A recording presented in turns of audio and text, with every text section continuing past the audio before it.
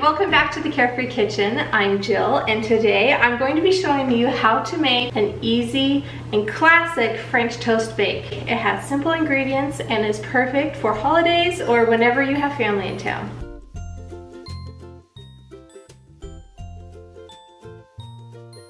Before we get started, be sure to like and subscribe and follow along, and I will show you all kinds of easy and delicious recipes your family will love. Okay, so I'm gonna start with some French bread, and I want to cut it into bite-sized pieces. So for me, that's about an inch. Inch is probably good.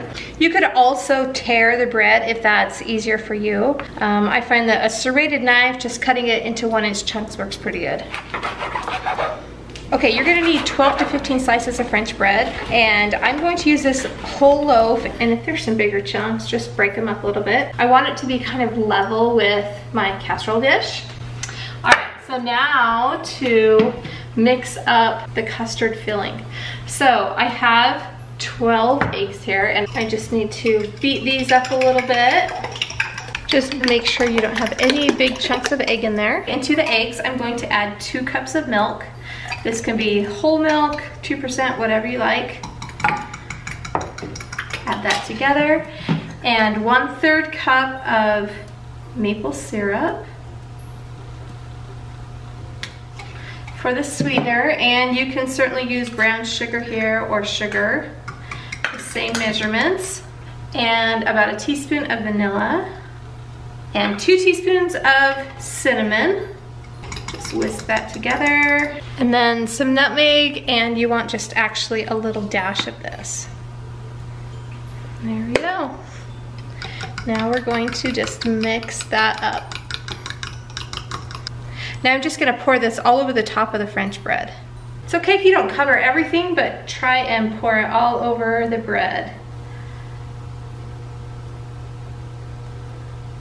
And then you can actually use a fork and kind of mash it down or stir it up a little bit, maybe would be a better choice of words, so that all of the egg mixture can soak into the bread. You can certainly use different types of bread for this recipe. You can use challah bread, any French bread, cinnamon rolls, biscuits even would work great in this recipe.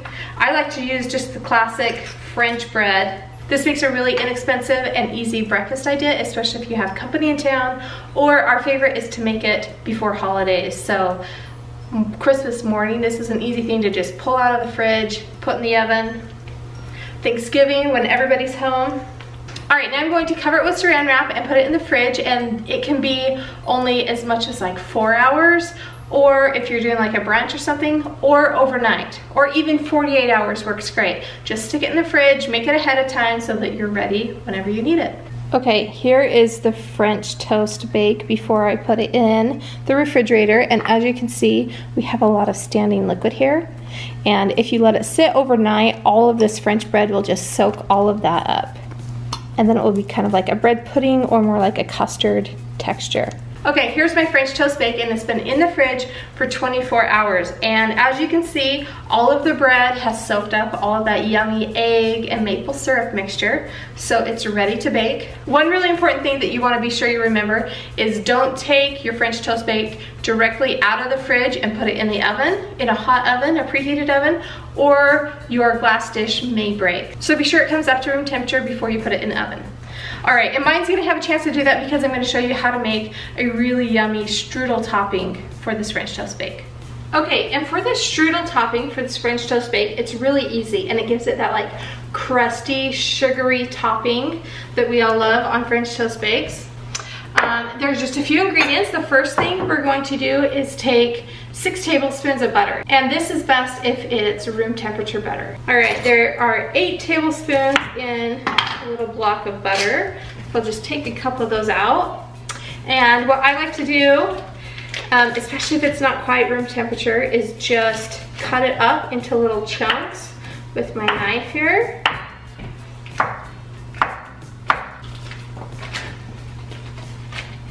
Okay, and then to the butter, I'm going to add 1/3 cup of brown sugar and 1/3 cup of flour.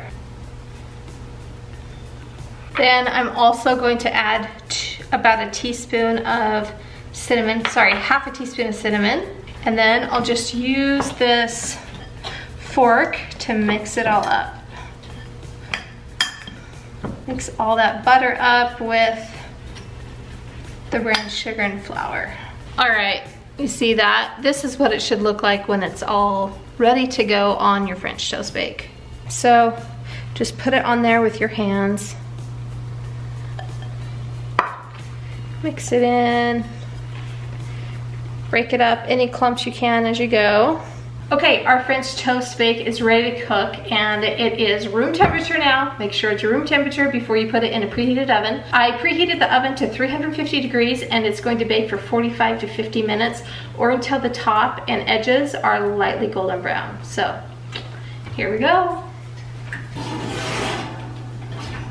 All right, here's that French toast bake. It looks amazing.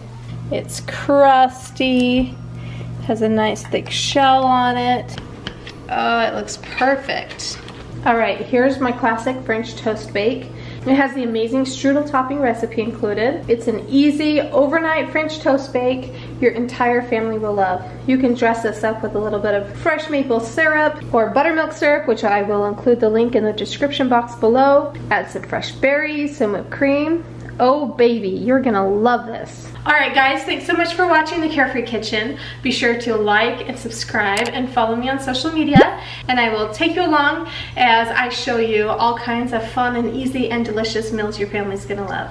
So thanks again for watching, and we'll see you next time. Bye! This classic French toast bake recipe is an overnight French toast bake. It has simple ingredients and is perfect for whenever you have family in town.